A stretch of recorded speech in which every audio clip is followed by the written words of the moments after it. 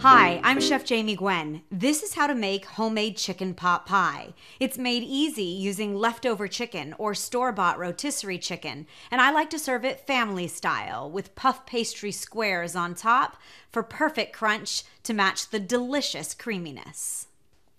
Start by melting butter over medium heat in a large sauce pot. Add 1 large onion diced, 1 medium potato peeled and diced, 4 carrots peeled and diced. Season the vegetables with salt and pepper and saute, stirring often, for about 15 minutes. Add the mushrooms and cook for 3 minutes more.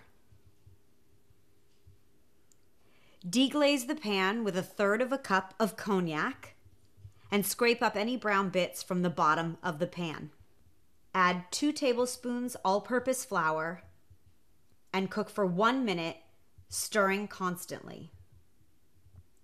Add 2 cups of chicken broth and 1 cup of whole milk and bring the mixture to a simmer.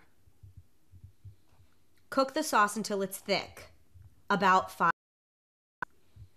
Stir in 4 cups of shredded cooked chicken, 1 cup of frozen petite green peas, and 2 tablespoons of freshly chopped parsley, 1 tablespoon of fresh thyme leaves.